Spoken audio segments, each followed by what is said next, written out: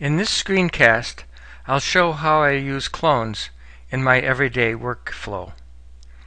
For example, here is how I went about fixing a recent bug involving abbreviations.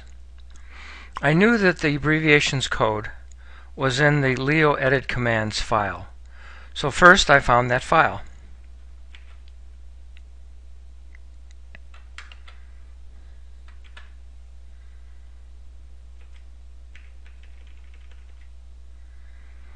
Now I made a clone of the file and I moved it to the top level. Notice that the clone is also at the bottom of the screen, which is what I want. Now I found the code of interest.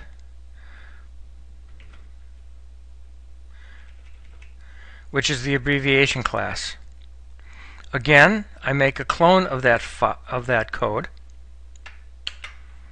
and I move the clone to the top level.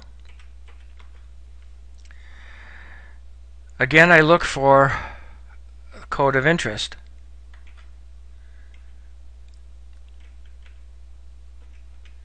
And here it is. Once again, I clone the node and move it to the top level.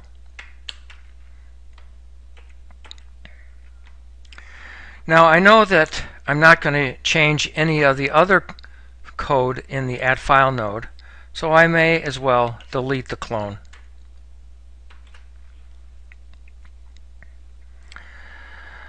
I'll keep the abbreviation class clone around because I might want to change it.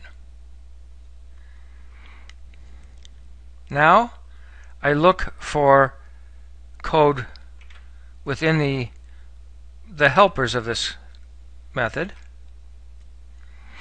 and I'm particularly interested in the expand text method, and also in the expand tree method. So now here I have 4 pieces of code, all relevant to the bug I was trying to fix. But I want to focus my attention on the expand text method, so I'll hide the other pieces of code. I'll create a recent folder, if you will,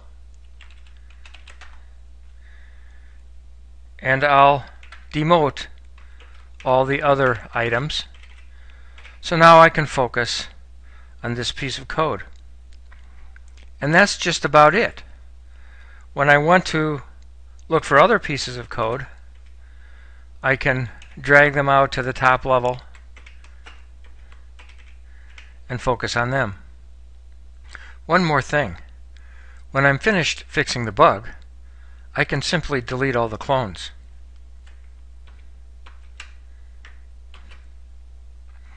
Notice that Leo Edit Commands has not changed because the original code still remains.